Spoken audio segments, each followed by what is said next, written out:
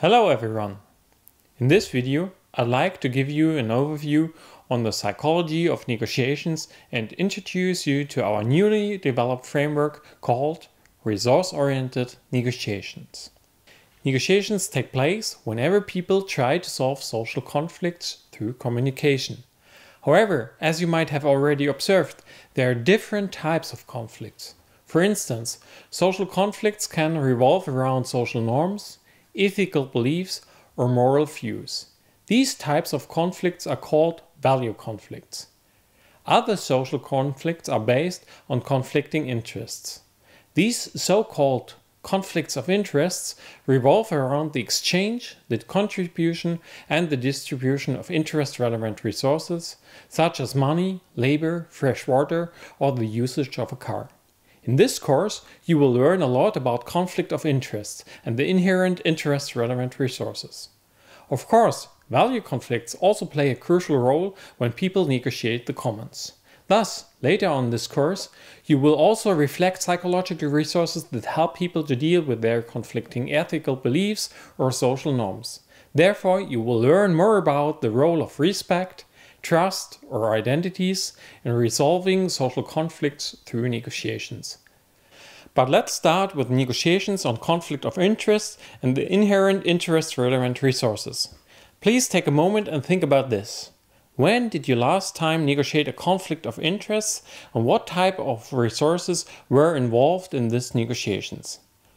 We all conduct negotiations almost every day, often without actually noticing it. On an informal level, we negotiate with our family on the destination for our next holiday trip, with our partner about housekeeping duties, or with our children on their bad times.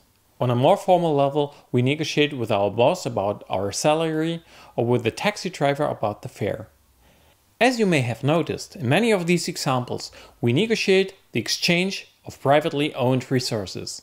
These types of negotiations are called transaction negotiations.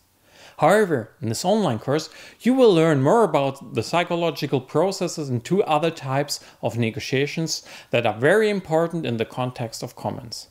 In negotiations on shared resources, we are typically faced with two fundamental types of questions. First, to what extent will each party contribute resources to commons? And second, how are resources of commons distributed between these parties? In psychology, we call these two types of negotiations contribution and distribution negotiations.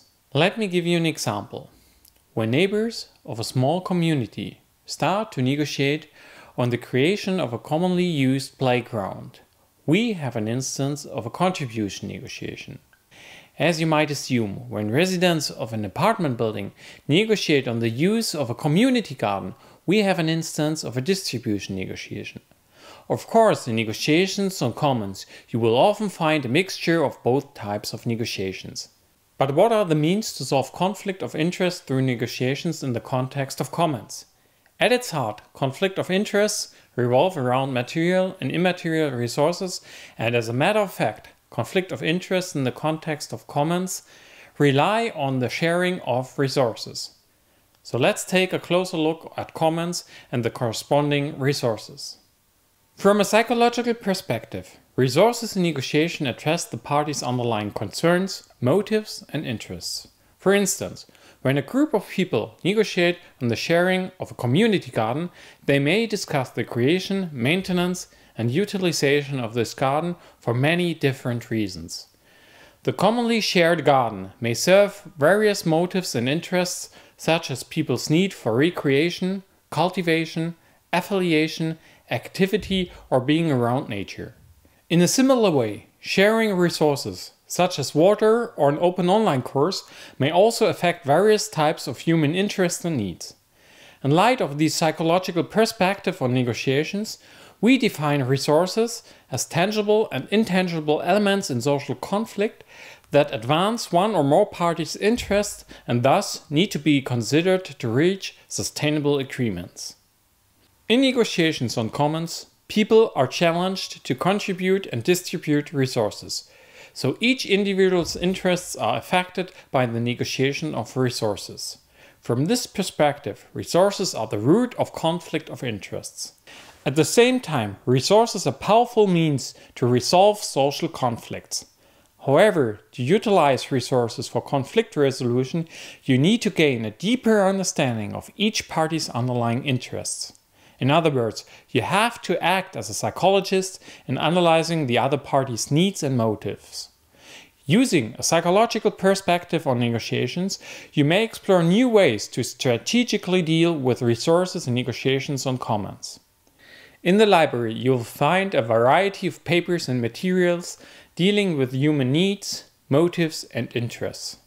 Moreover, you will find several interesting papers and book sections on conflict of interest and how the understanding of each party's interests may help to find mutual satisfying agreements in negotiations. These materials will certainly help you to understand the importance of resources.